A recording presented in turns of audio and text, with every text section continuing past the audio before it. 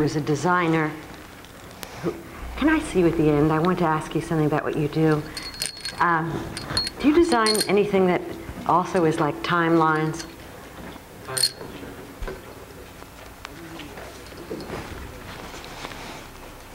I didn't hear your introduction. You said that I was at the Metropolitan Museum at one point? I was not an introduction. Yes, you were at the Metropolitan Museum at one point. How long a point was that? 18 years. Henry Geldzahler, whose name is familiar to all who know or care about 20th century art, from the Metropolitan Museum of Art, where he spent 18 years, to now New York City's Commissioner of Cultural Affairs. He has been immortalized from Oldenburg happenings to Warhol's camera. He's been carved by Marisol, portrayed by Hockney, cast by Siegel. Henry Geldzahler gives shape and form to our visual and cultural life with uncommon vision and wit. I'm especially pleased to have you here, Henry. Thank you very much. New York is indisputably the art center of the world, the premier training ground for new talents, and the most desirable showplace for those already well established. Yet this has been true for barely a generation. And that generation was when a vigorous native-born movement burst forth in the 1930s and 40s. We're talking obviously about abstract expressionism, the first such movement that was spawned in America. And for the first time, it gave New York preeminence over Paris. How did modern art come to flourish in America? About a year and 2 months ago, I would have agreed with that opening.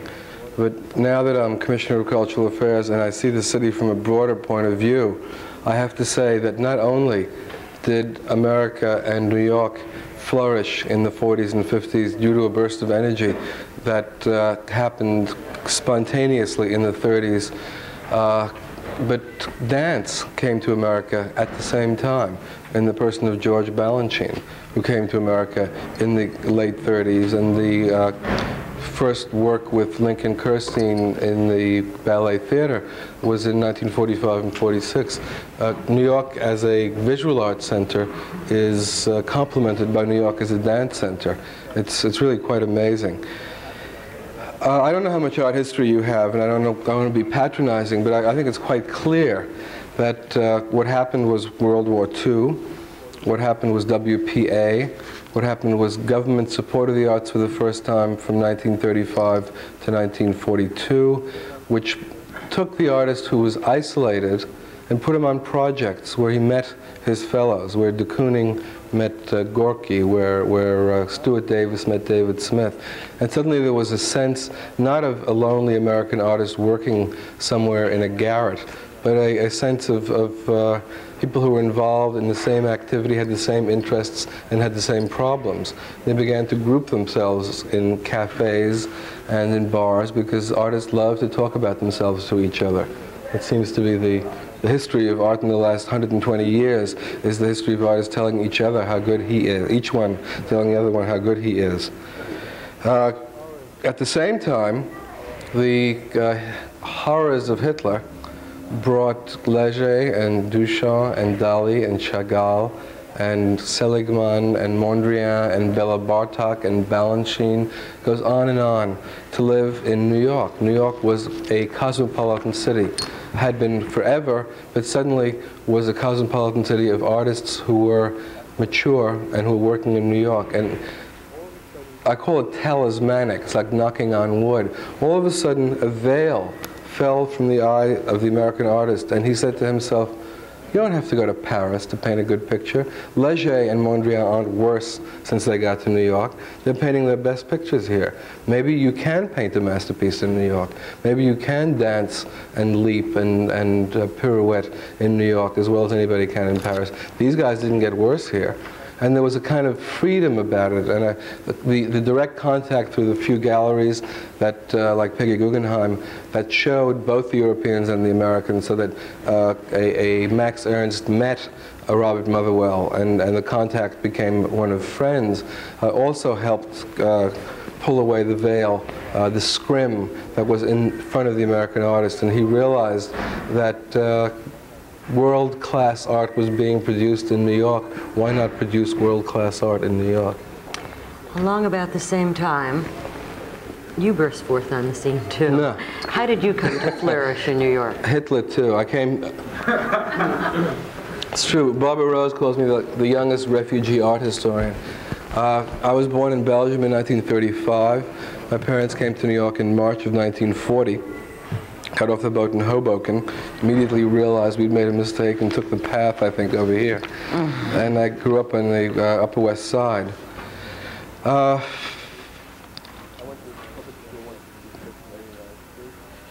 went to public school, 166 and 89th Street in Amsterdam. Then I went to Joan of Arc Junior High School, 93rd and Amsterdam. And then my parents began to get scared because the schools were beginning to get a little rougher.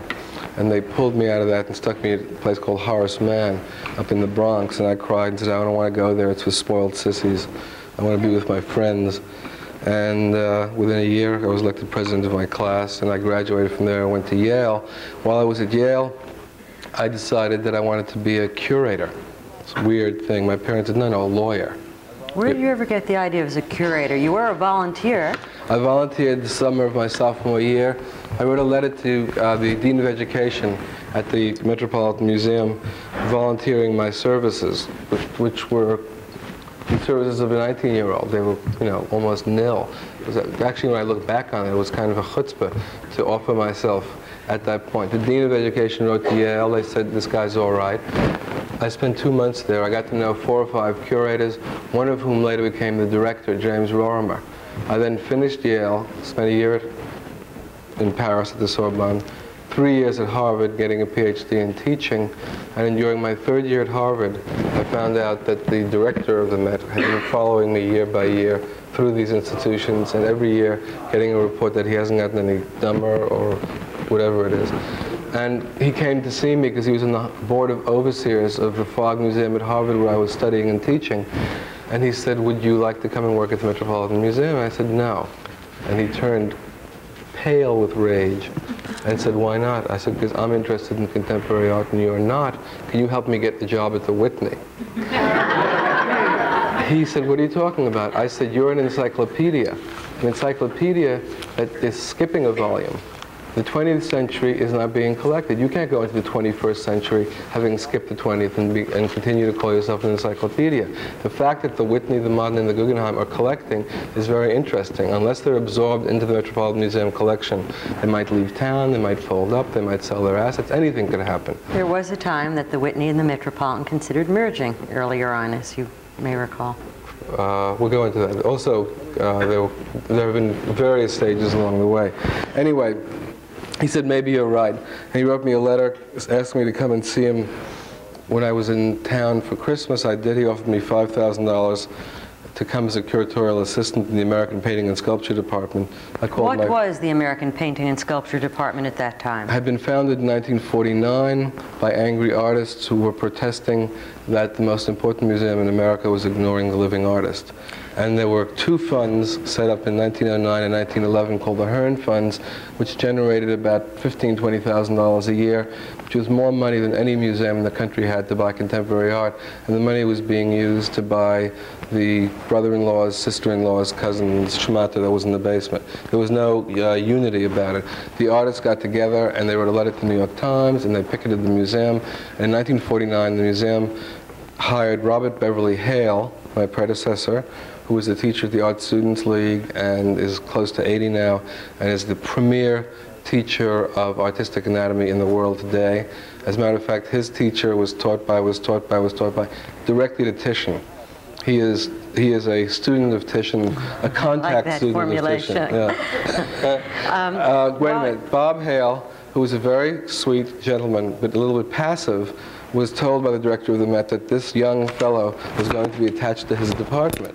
And Bob is too polite to say, I don't need this whippersnapper. So he let me come, and I had an office in the American Painting and Sculpture Department. It was basically 19th century American art, except, don't forget, by 1960, Bob Hale had bought the Pollock Autumn Rhythm Before we get to that point, let's backtrack one moment so they can have another kind of historical perspective. My father paid my rent the first 2 years, by the way. You want to know how I lived on $5,000 a year? At the time the Museum of Modern Art was being founded, Arthur Davies kept on complaining that there was no institution, no place for collectors of modern art to leave their pictures. Because according to Davies, they were stored, anything that was left to the Met that was considered modern was stored in the Met's commodious basement. Is that correct? It's true that the Museum of Modern Art was founded in 1929, but you also have to remember that Gertrude Stein left her great portrait by Picasso to the Metropolitan Museum because she said in her will, I can't leave it to the Museum of Modern Art because museum and modern don't go together. It's not a phrase, Museum of Modern Art. But all the while the Metropolitan was being somewhat derriere-garde, they did hold a post-impressionism show in the early 20s. I think it was 1921. How did that fit in to their philosophical scheme of things? By 1921, post-impressionism was kosher. What happens is, if you have cubism, which looks like it's shattering the world, what they call it, an explosion in a shingle factory, it was called by a critic in 1912. If you have cubism, then what happened just before it suddenly looks very calm and classical. And I think it just seems natural in the history of taste in the past 100 years that every new avant-garde breakthrough pacifies the public about the previous one. So by 1921, post-impressionism really wasn't a very hot issue. The Metropolitan also showed Cézanne before the Museum of Modern Art. Well, the Museum of Modern Art was founded in 1929. The Metropolitan Museum, by a rare fluke of history, had Roger Fry, the great British art critic and lousy artist, as curator in 1910, 1912, because J.P. Morgan wanted him. And he finally quit, saying that I can't work with this man, he's impossible. And he went back and did those great shows in London called the Grafton Gallery shows that introduced post-impressionism to the English public back in 1910 and 11. But we had Roger Fry in New York at a time when, if he'd been allowed to, he could have created an amazing collection. In fact, would have preempted the necessity for the Museum of Modern Art. So there we are, just about 30 years ago, in the formation of a department of 20th century. When you're talking to the audience, how do you know how much they know? They know a lot. I know. A lot. But we'd like to bring it up to date chronologically, wouldn't we? Yes. So here we are in 1949, and the establishment of a department of painting. And let me explain why they picked Robert Beverly Hale. He was related to the trustees as a cousin. He's a Marquand. He's J.P. Marquand's first cousin and the hero of a Marquand novel. He is a cousin of Buckminster Fuller. I can't remember what it's called now. I'll find out. He's a direct descendant of Margaret Fuller, the Transcendentalist. He is a Hale like Nathan Hale and those We Hales. have the provenance, and we understand the point. Also, he was teaching at the Art Students League. He lived in East Hampton, and he was friendly with Pollock. And he was perfect. The trustees felt as if they could dine with him, and yet comfortable with this. Yeah, and yet here was this guy who actually knew artists. And what Bob did, I call him Bob.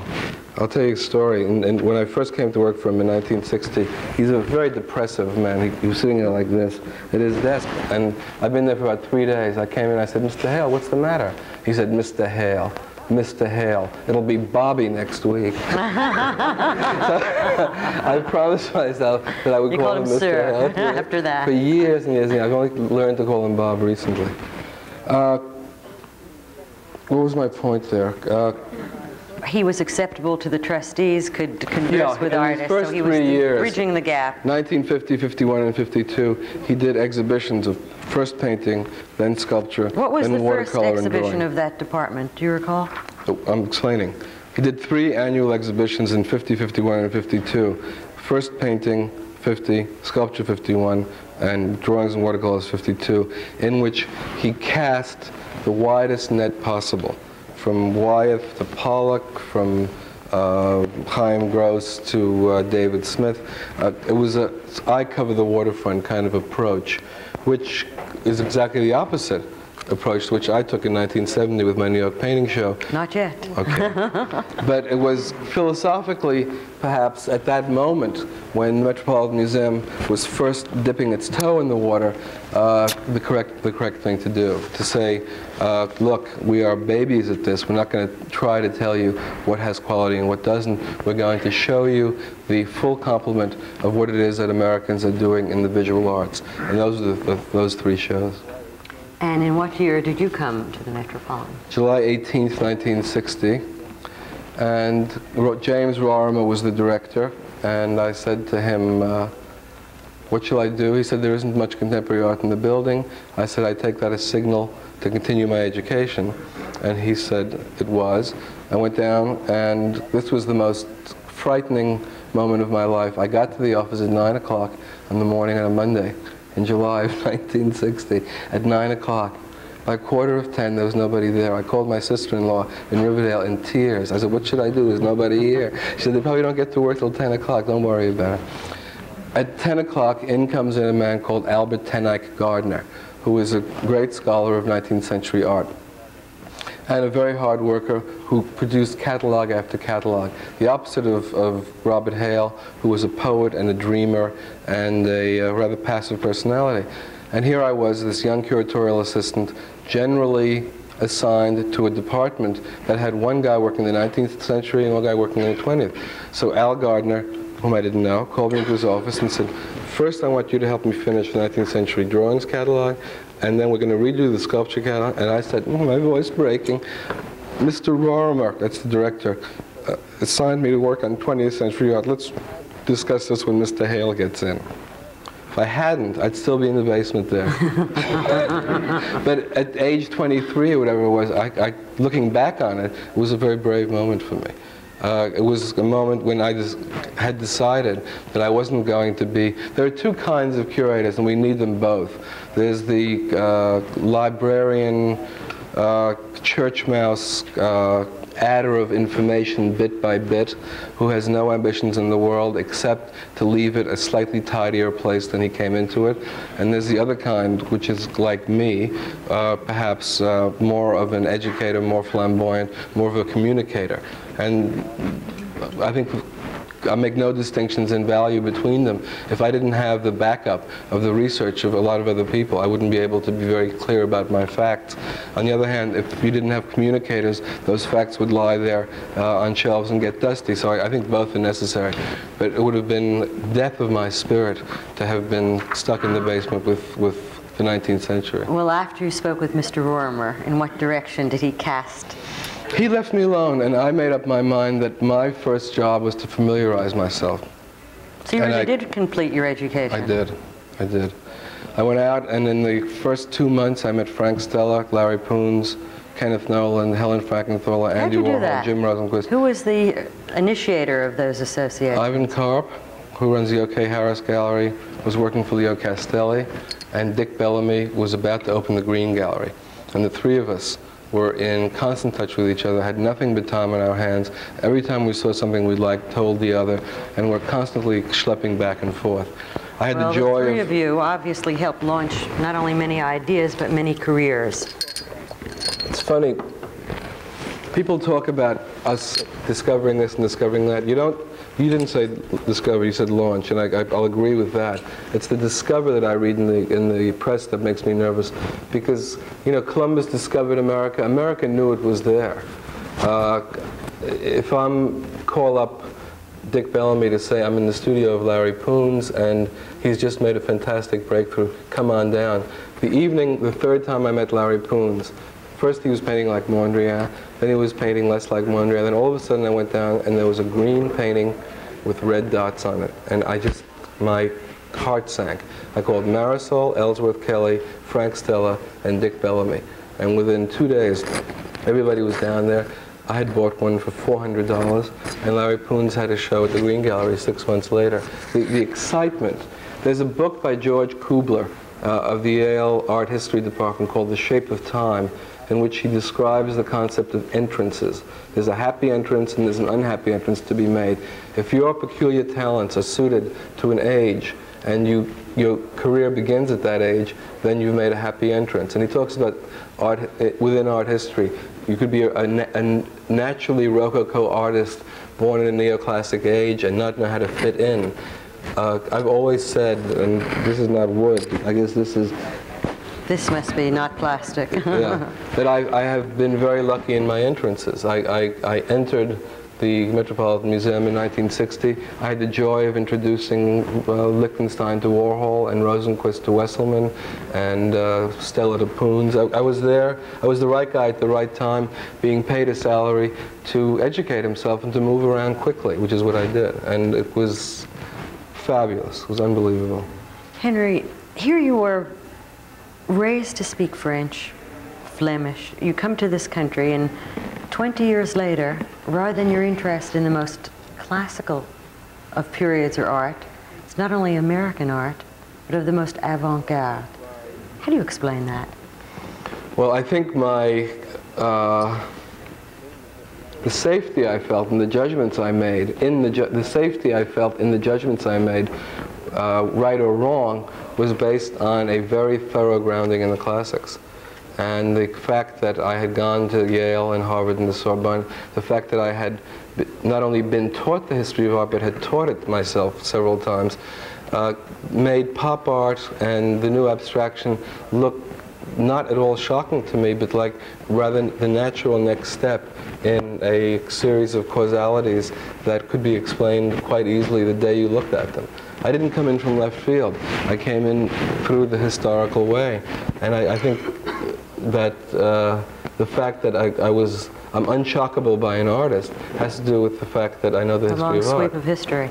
But did you ever expect the media to proclaim what was then called pop art in the fashion that it did? Do you think it helped accelerate the movement? The media, God bless it. I met Andy Warhol in July of 1960. It took me 2.5 years to get him an exhibition.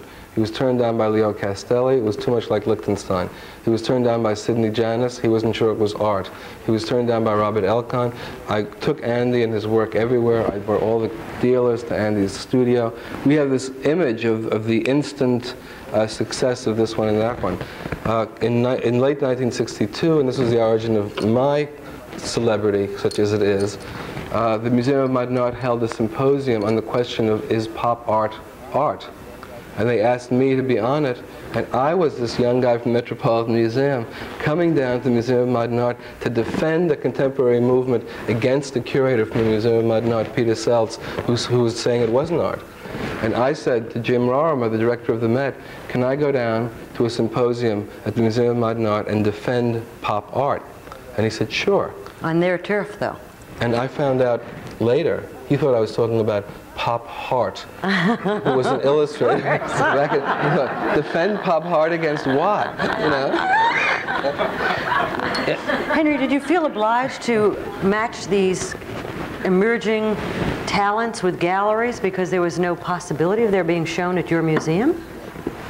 Metropolitan Museum wasn't ready for pop art. You know, it's curious. I said this to the Times the other day. I thought when I changed jobs that I was changing jobs. Actually, we always end up doing what our fathers did before us, and we always do the same thing all our lives. We get divorced and marry the same person again. Everything is the same. At the Met, my job was to convince the trustees that the artist was serious. At the same time, to tell the artist, hold it, the trustees aren't ready for you. And that was exactly the story. In the Koch administration, my job is to tell the mayor the cultural life of the city is hungry and needs you desperately. And turn around and tell the cultural life of the city is broke. Don't you understand? So that's good training as for your mediator role. Let's be discursive for a moment since you bring up your current role. I jump around a lot, I'm sorry. It's okay, no, we have continuity, but we're going to go with this current role. Obviously, you've spent all of your professional career at a museum. You are now a part of what is commonly referred to as the public sector. Other than the illustration you've given to us, how do they compare? Again, I'm repeating something I've said before, but when I left the Met, Ed Koch announced at a press conference Blanche Bernstein was going to be the human resources, and 5 or 6 commissioners at a time. And one reporter piped up, how does it feel after 17 years in the ivory tower suddenly to leave it for politics? And I said, are you kidding? After 17 years at the Metropolitan Museum, it's a pleasure to get out of politics. A good line. A year later. A year later, what does it mean? It's still true. To know that you have the borough president of the Bronx and Brooklyn and Queens out there. To know that you have the Hispanic artist and the black artist and the avant-garde artist, the off Broadway theater, the community and neighborhood theater. To know that you have these constituencies that you have to serve, that you know you have a limited amount of money and energy that has to be balanced out before them, is politically infinitely easier than sitting in a chair at the Metropolitan Museum as a curator and being knifed in the back by the director, by a trustee, by a colleague that you don't know what the hell. The Byzantine atmosphere of a university, of a big company, Hoffman La Roche, I imagine, is the same. I think there's a gentleman's agreement among politicians. It's out there. Like if I do something terrible, I read about it in the ethnic press the next day, or I read about it in the Villager, or the West Side this, or the East Side that. There's no place to hide, and I like that. I like that. It's more frank and it's more open. At the Met, I refused to do the Andrew Wyeth show, and the result was Tom Hoving took my galleries away, and the 20th Century Art was in the basement. Why don't you tell us how that all worked out? Who made the decision to have the Andrew Wyeth show? How did that come about? Was it done because of a grant from an outside patron? Was it done as Let me tell. It was 1976. It was the bicentennial year. And Hoving had brought a breath of fresh air into the museum when he became director in '67. Suddenly it was much more collegial. It was much more a question of all the curators and colleagues. Before, if you wanted to buy something, only the director would know, and he would bring it to the Trustees Acquisitions Committee. Hoving instituted dry runs in which each curator, and there are 18 at the Met, would bring what he wanted to buy into the room, and we would all argue about it together. We would say there's $2 million to spend, there's $4 million worth of stuff in the room. The Egyptian curator was fighting the Islamic curator, the contemporary curator was fighting the arms and armor guy. It was fabulous. Actually, so much of the money that's available for purchases at the Met is directed specifically toward one thing or another, that we weren't fighting for the whole pot of money, we were fighting only for the general funds. Then the next week there'd be a meeting with the trustees, and the curators who had passed their colleagues' test would get up and talk in front of the trustees, and then you'd leave the room like school, and the trustees would vote, and you'd find out the next morning. That was kind of horrible. How has that changed? At the same time, in this collegiality, I'm leading up to the Wyeth show, he put together what he called an exhibitions committee, so that the curators would know about exhibitions and vote on them as they came along. I was put on the exhibitions committee because I was considered a generalist. I would often fight for the Greek thing rather than for my own thing. I understand what an encyclopedic museum is about. One day, we could have a general staff meeting. Hoving comes in and says, great news, there's going to be a Wyeth show. Hadn't gone through the exhibitions committee.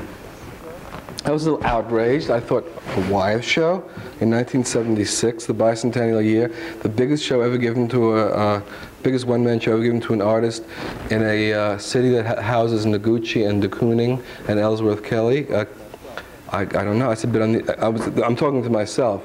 But on the other hand, I am the curator of 20th Century Art. If there's going to be a Wyeth show, I guess I'm the one who's going to do it. So after the meeting at which Hoving announced it, I went up to him and I said, I guess I'm going to be doing a show. I went down and I spent 2 days with the Wyeths in Chad's Ford. They were as charming as could be.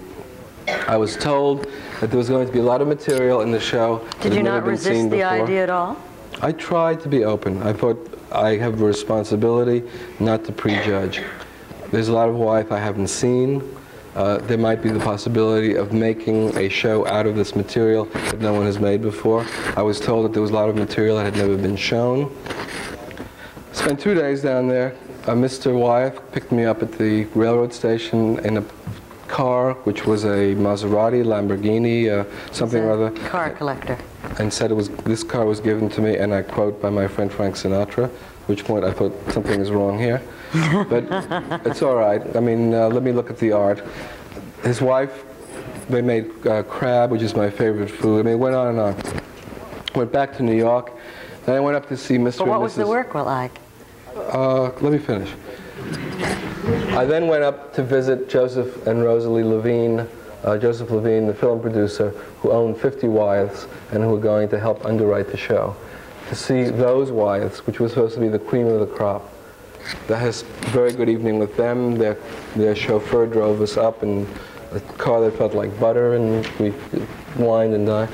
Back to New York, and this sounds like an exaggeration. Mr. Levine is also the man who bought the house, the Christina's World house, right. And wanted to... He's a Wyeth connoisseur or a Wyeth freak, depending on how you look at it. Like, freak and connoisseur. It sounds like an exaggeration, but for 2 nights after that, I didn't sleep. I was in such agony. And I called Tom Hoving at 9 o'clock in the morning of the 3rd day, and I said, Tom, I don't know how I'm going to tell you this, but I've got to call up Andrew Wyeth, and I've got to call up Joseph Levine. I cannot do this show. I can't do it. It's not good enough. It's not good enough. On what basis did you decline? I declined on the basis of there not being enough new material, that there had been a Wyeth retrospective at the Whitney in '69, and that there was not enough new material to justify a yet bigger retrospective of the same kind of material in the bicentennial year, highlighting the fact that the Metropolitan Museum, the most prestigious museum in the Western Hemisphere, was putting its imprimatur on this man as the American artist of our time. I just couldn't do it. Tom, that morning, Hoving, was very reasonable and said, I think I understand. Let's work this out. You've been here 17 years. You've never taken... How about a sabbatical? And I'll do the show. This was true. How about a sabbatical and I'll do the show? I said, Tom, I'm enormously relieved. I'll go to Europe and write a book. You do the show, and the whole thing will pass as if nothing. He did the show. I didn't get my sabbatical. He forgot that part of it. I got punished by having my galleries taken away and not given back. What do you mean you had your galleries taken away? What does that mean? If you remember the 20th century galleries at the Met, you go up the stairs to the 2nd floor and you turn left and there are 5 galleries. Just at the moment when I refused to do the Wyeth show, there was an Impressionism show coming at the Met, and they decided the only place they could possibly do it were in the 20th century galleries. They could have done it somewhere else. That meant that my pictures went off exhibition and into the basement. And I'll never be able to prove in a court of law that there was a one-to-one relationship, but I certainly feel that the result of my refusing to do the Wyeth show limited my, the loudness of my voice in the upper councils of the museum, who felt as if this was a big winner, was a big moneymaker. They were going to sell thousands of reproductions and millions of people were going to come and see it. As a matter of fact, Hoving actually said to me, I said, why do the same show that was done in '69 at the Whitney? And he said, if a musical comedy is a hit, you revive it, don't you? I said, do yourself a favor and don't repeat that. You come to a very fundamental issue, and that is the kind of conflict that most museums face these days because of their own fiscal crises that you are more and more familiar with in your present role. There is that conflict between striving for larger audiences and the quality that we hope they want to convey. How does one balance the two? Well, there are those who say the Metropolitan Museum has gone too far in its merchandising, and there are those who say that its ability to mount exquisite exhibitions is indeed funded by the merchandising. And what would you say? As a trustee of 26 institutions, I am now ex officio, which means by virtue of my chair, on the boards of all the New York City institutions you can dream of that get funding from the city. I don't want to judge the Metropolitan Museum. I would say that the amount of energy and the amount of capital that it takes to produce the revenue that they get is getting a little out of hand. I think it's perfectly legitimate for a cultural institution to be revenue producing to the extent that it can be. I think there are points of vulgarity. I think a King Tut necktie is vulgar. It's just everybody's sense of vulgarity stops somewhere else. I read the board minutes of a Lincoln Center board meeting last night. This is off the record because the board minutes don't get published. And they're wondering how it is that the Lincoln Center constituency can, I want to say cash in on, can participate in the kind of income that the Metropolitan Museum, the Museum of Modern Art are making out of selling reproductions. What does the Metropolitan Opera, New York City Ballet, Beaumont Theater, and New York City Opera, and a Chamber Society do to have what do they have in the store that's the equivalent? And that's the way they're thinking at Lincoln Center. In other words, it's become part of conventional wisdom among mentality. Well, conventional wisdom, let's call it, that it's getting more and more expensive, that you know, in 1964 there was no National Endowment on the Arts. In 1964 there was no New York State Council on the Arts. In 1976 there was no Department of Cultural Affairs. My department came out of the parks, where it sort of sat quietly for 100 years. The federal, state, and city funding of the arts is something new. The tax laws have benefited the institutions for years. The inflationary costs are spiraling. Curator salaries are becoming much more in line with their colleagues in academia. Every cultural institution is under terrific pressure to increase its revenue in all ways possible, and I won't make the judgment that it's wrong to have a sexy catalog or a jazzy store in the museum, as long as it's kept in perspective, and that the public, visually and verbally, is led to understand that what we're doing here is supporting what it is that is our mission, and that our mission is not to make money. Is all of that governmental presence and funding a good and desirable thing? I think the various mixes that it takes to keep an institution going are very healthful, salubrious. I think single funding is dangerous. Single funding is potentially fascistic. But if you have corporate and foundation and private individuals and the city and the state and the feds, and you have an economy that's changing all the time, tax laws that are being adjusted, governments that are spending less or more, private individuals who have more or less money, you have a kind of a mix which is a natural censor on any one sector taking over the intellectual content of any institutions. I like the mix. In Europe, they have a different system. In Europe, you can't deduct from your own personal taxes the value of the gift of a painting to a museum. For instance, in Berlin, I spent some time in West Berlin. The government of West Berlin gives the museums $2 million a year of tax money to buy works of art with, but they don't allow the individual to deduct from his taxes the gift of a work of art. They say it's one or the other, you can't mix them. We have an incredible system in America where the individual is encouraged to give, the corporation is encouraged to give up to 5% of its profit before taxes to health, social welfare, education, culture, as well as getting federal, state, and city tax money back. We have the best of all possible worlds. If you could we're still broke. Yeah. If you could remedy New York's leading cultural deficiency, what would it be and what would the remedy be? My goodness. I would be, I guess, as a New York City official, I think the fact that the budget of my department is 1/6 of 1% of the New York City expense budget is a bit of a scandal. 1/6 of 1% of the money that the city spends gets spent on our cultural life. That's $26 million. Curiously enough, on an exercise in a plane to Washington a year ago, I figured out the National Endowment on the Arts and Humanities, if you add them up and take the total federal budget, which is $500 billion now, comes out to 1/6 of 1% of the federal budget. It seems that there's something ingrown, inborn in our culture that feels like culture is worth only 1/6 of 1%.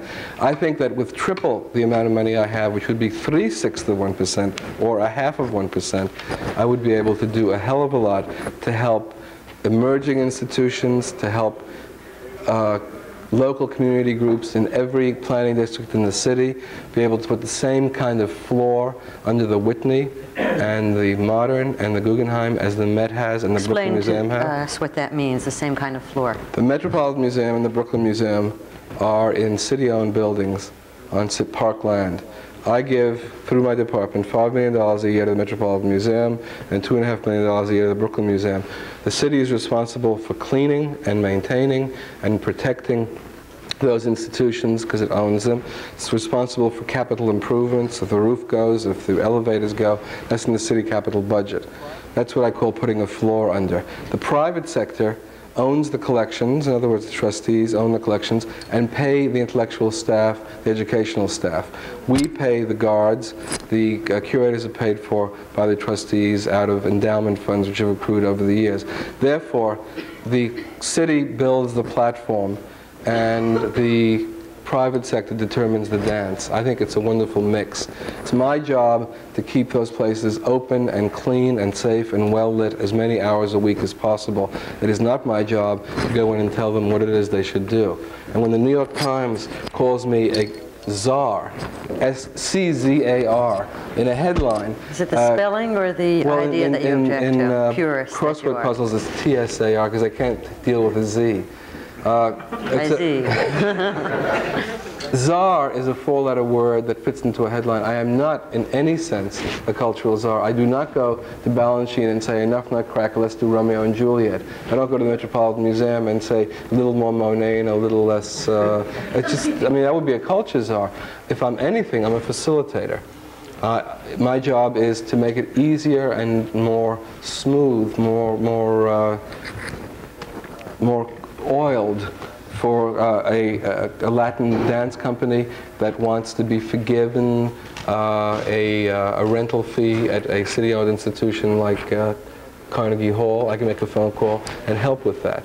I can Well, we know you need more money, but you need more facility too. Do you have enough authority to carry out your really far-flung I have enough visions authority and aspirations? with regard to Ed Koch's ear. I don't have enough mandated authority probably in the city charter, but that's a very complicated legal question that we go into. But if I had the money, I would take Lincoln Center, the Whitney Museum, the Modern, the Guggenheim Museum. I would take the Joffrey Ballet. I would take... How much money do you need for all of this? I could do it for $75 million instead of $26 million a year. Plus, I could give enough money to the Latin and black and neighborhood and avant-garde and off Broadway and the little struggling groups in Queens and so on.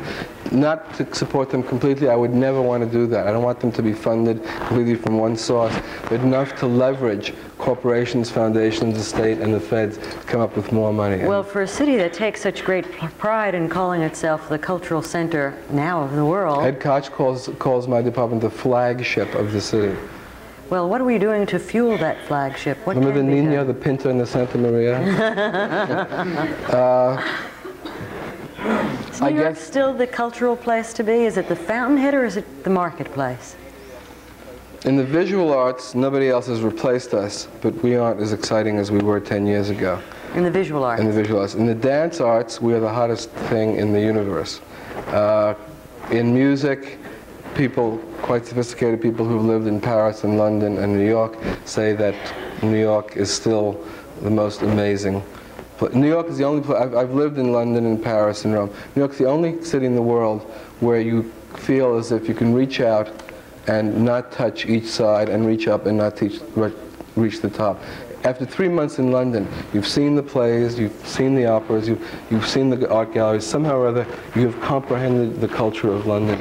The culture of New York City is endless, it's vast, it's incomprehensible. At 15 hours a day, 6 days a week for 14 months, and I'm not stupid, I still don't know everything that's going on out there. Henry, and that's the excitement. You sound an alarming note. You say that it's not as exciting as it was 10 years ago. Is it because of the very nature? Is this course basically about the visual arts? By and large. I remember when I was that narrow. Is it because, A, you know so much about the visual arts? B, because the very nature of what is going on in the visual arts is more charitably described as a question of plurality and diversity? The fact that more people live in different areas of the United States now? Barbara Lee and I have a problem. We did a program once together on television, and I talk so much that she can hardly get her questions in. No, you're doing wonderfully well. No, I always want to answer your question as you're asking it. Okay. This time, I'll let you answer. I'll let you finish it. No, it's my own ossification. I'm 43 years old and I can't see anymore. Not true. Not true. Let's try again. Hasn't everybody always, as he grown older, said it used to be better when I was younger? Sometimes I'm afraid that there's an element of that in it. I don't think there is. I think there's a moment of enormous high-pitched excitement, which wouldn't be that moment of enormous high-pitched excitement if it wasn't in contrast with other periods. And I think that well, you're something saying that it's not happening in general in the visual arts, or it's not happening in New York? No, I think it's not happening internationally in the visual arts. I don't see it. That's a very different impression than... I see. I just don't see it. And I travel much less than I did because the mayor likes to have me at the end of a telephone wire, which I like. The secret to this job, by the way, is the closeness to the mayor.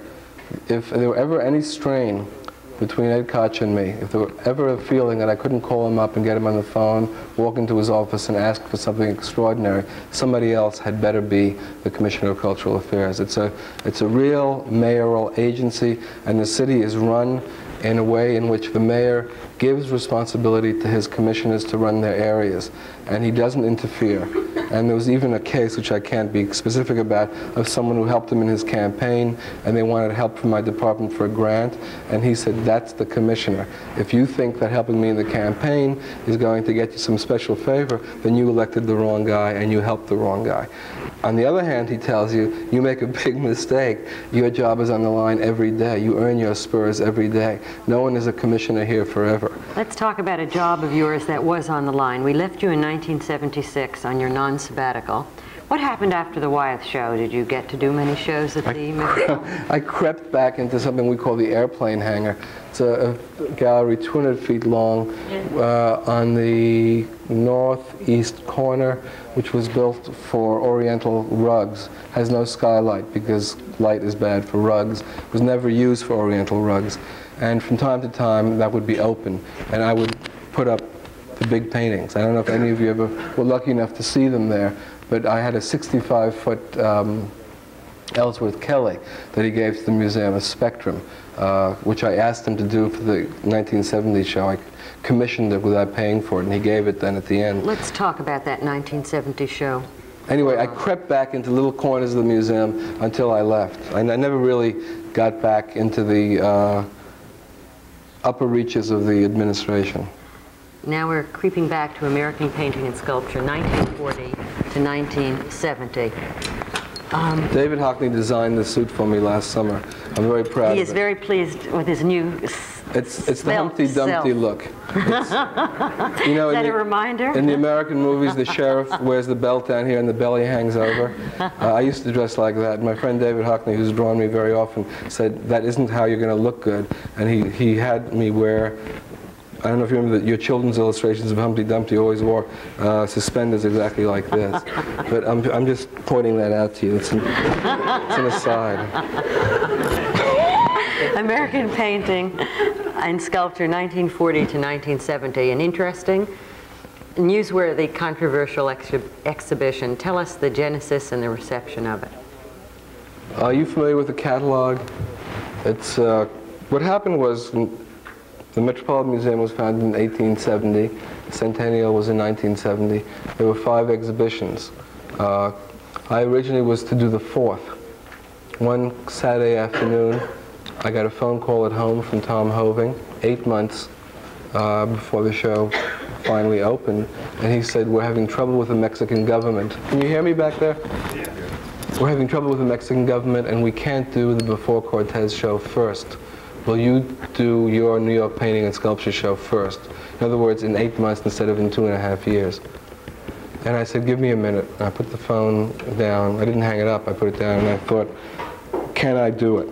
And I picked up the phone and I said, on one condition, that you let me hire Kay Bierman back from Leo Castelli. She had been my secretary. She hadn't then become Leo Castelli's secretary. I said, if I can have Kay Bierman, who knows insurance and shipping and bills of lading and lists and details, and let me sit down and think out the show, I can do it. He brought Kay back. Kay became my assistant curator. When I left the museum, she's now working for me as head of institutional services with the city. So I have 19 years now of the same loyal staff. What happened was, I decided that for a celebration, what could be a better celebration than a celebration of quality? And what I was going to do was, by myself, try to determine what was the best American art produced between 1940 and 1970. Not out of pride, but out of not wanting to share the responsibility for whatever my mistakes were with anybody else. I was not working in a vacuum. I was working in a consensus. I knew Clement Greenberg, I knew Dick Bellamy, I knew Harold Rosenberg, I knew all the artists. I knew how they felt about each other, and I sat down and I made lists and lists and lists and lists, and began to think, what is it you, Henry Geldzahler, would like to see again that you've seen before that would excite you? What combinations of things would you like to see that you've never seen or anybody else has ever seen before? And they gave me the entire second floor of the Metropolitan Museum. They took out Cézanne and Monet and Rembrandt and Van Dyck, the whole thing, to put in Koons and Flavin and Warhol and Rosenquist and Lichtenstein and de Kooning and David Smith and Clifford Still and Barnett Newman and Mark Rothko and Philip Guston and Bradley Walker Tomlin and Joseph Cornell and Jules Olitsky. It was 43 artists I decided on. I also decided you can't tell Bupkis from one work of art. So I wanted rooms. I wanted rooms where you could walk in and be surrounded by Gottlieb or Motherwell or Joseph Cornell. I had 22 David Smiths. I had 25 Joseph Cornells.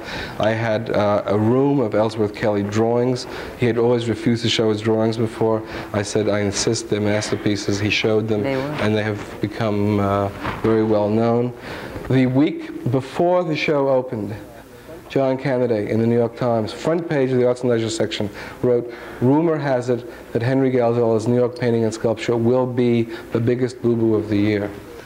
The week the show opened, there were 4 articles in the Times attacking it, by Grace Glick and 3 by Hilton Kramer. My father called me and said, the Vietnam War isn't being covered like this.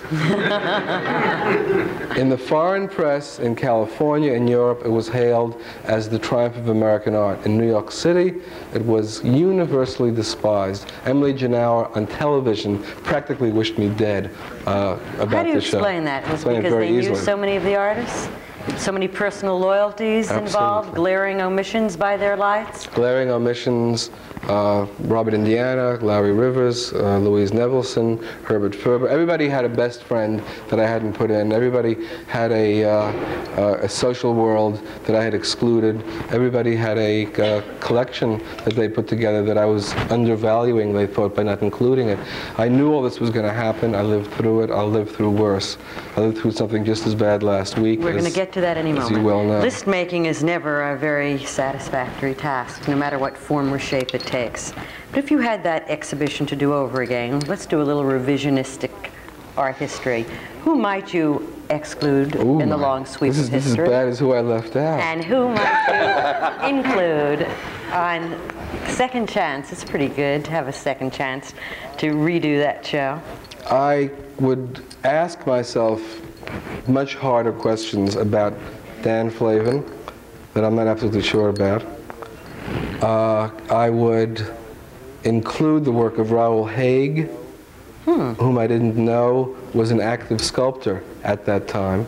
I would think very hard about Ruben Nakian and probably have included some work by him. I would waver a bit on Bradley Walker Tomlin, who still strikes me as a magical artist, but who perhaps isn't in the cause and effect relationship in the history of art that I thought that I was involved in there. I think maybe what he was a maker of beautiful pictures at a given moment. I'm not sure. But for the most part, I like that show. I'd like to see it again. You may get that chance. In fact, you may get that chance in one of your future incarnations. What would you like to do next, Henry? Oh, I don't know. Ford Foundation, Metropolitan Museum, stay with Koch 12 years, all kinds of things flip through the mind. For the moment, I am happy and working hard, perhaps harder than I ever have as Commissioner of Cultural Affairs. I don't feel as if I've made the impact on the cultural life of the city that Ed Koch has expected of me yet, and I expect to stay where I am, at least through his first term. As for next, I'm 43 years old. I'm midway actuarially for somebody who is born in 1935.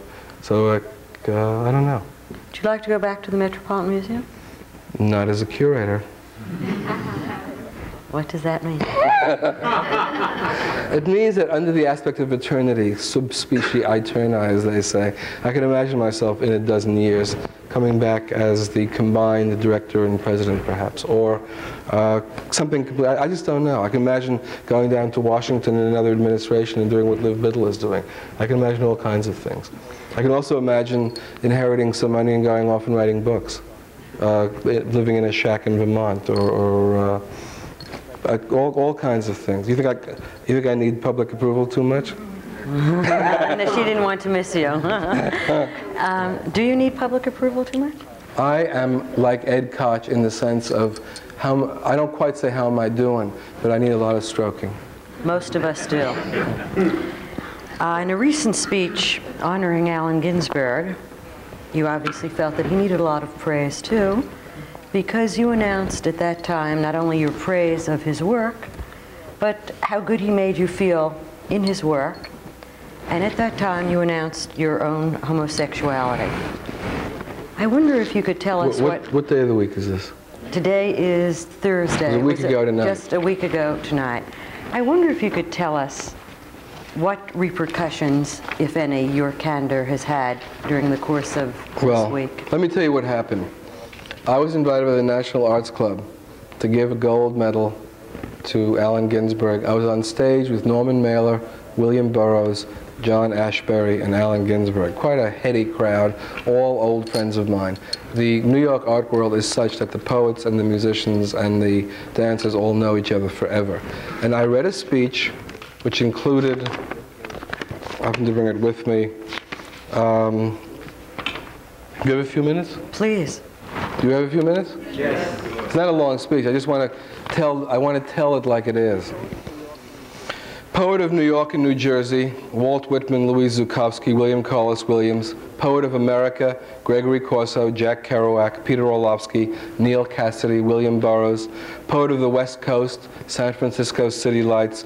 Poet of India, Buddha, Dharma. But finally, if mid-career can be termed final, the poet again of New York City, the East Village, Tompkins Park, the St. Mark's Poetry Project, the Nuyorican Poets Cafe. Poet of sexuality, the poet of politics and anger, the poet of pacifism and meditation. Allen announced to the world that you can be homosexual and inclusive. He is a poet whose truths are described so feelingly and tellingly that their particularities became universal. A poet of human sexuality. We all feel as we read Allen Ginsberg what Allen Ginsberg feels. It is easier and more palatable to be an American and to be a homosexual because Allen has stood up and spoken out.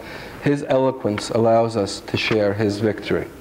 There is a lot of love and a lot of wrath in Allen's poetry. The love is light, it shines and breathes. The wrath warns of Armageddon and warns off Armageddon. His wrath at the America of the Vietnam War and the 25 most involved corporations is headlong, unmincing, and cathartic. Poetry to heal, to burn off impurities by daring to isolate their horrors in precise, imagistic language. Allen's final message, if I dare, is acceptance and meditation and inclusiveness. In my name and the name of the city of New York, I'd like to thank you, Allen Ginsberg. Now, is that a speech in which I get up and say I am a homosexual? At the end of the speech, somebody else got up and spoke, somebody else got up and spoke, and around 11:30 at night, I get a phone call from the New York Post. I'm back home in bed. Our stringer says that you said that you were homosexual at the National Arts Club tonight. Do you realize that you're the highest official in this history of the state and city of New York ever to say such a thing. You deny it. And I said, wait a minute, let me read you what I read. I said, thanks, Alan, for the possibility of being an American and a proud American and a homosexual during difficult times. If you're asking me whether I am myself homosexual, I'm not going to deny it. However, I do have no intention of being the Betty Friedan of homosexuality. I'm going to lead no crusades. My public life is a matter of public record and concern, and my private life is going to remain the way it is. Next day, page 6, New York Times, Geldzahler, Post. So what did it say? Geldzahler? I didn't see it. I can't remember. Geldzahler says he's gay. And then the article goes on to say that it was a very brave move, that nobody else had ever done it, put it in context of my remarks about Allen Ginsberg and Betty Friedan and etc. And it all calmed down, except in my immediate family where my parents are still hysterical. True. And the reason I was a little shaky when I came in, I just spoken to my mother, who said, you're making your father sick. I mean, it's like that. You're 43 years old and you can still be manipulated by parents. It's difficult. What was your most successful show, Henry, and by what standard? New York painting and sculpture, no question. Is there any exhibition that you haven't done that you'd really like to? No, but I wrote in the introduction to that New York painting show in 1969 that what I would like is a permanent exhibition in the city of New York. I don't care where it's housed, at which museum, even at a new museum, that shows to every foreign visitor, to every American from out of town, to every New Yorker who wants to know, to everybody who wants to judge against the best that's ever been made, a permanent New York painting and sculpture, 1940-1970.